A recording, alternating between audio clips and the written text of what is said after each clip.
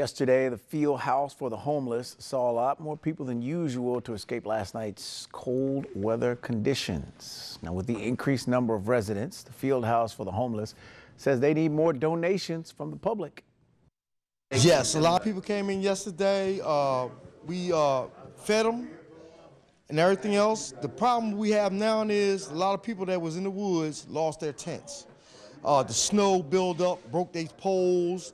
We need tents, blankets, coffee, sugar, whatever we can get, basically. But we really need tents and sugar, coffee.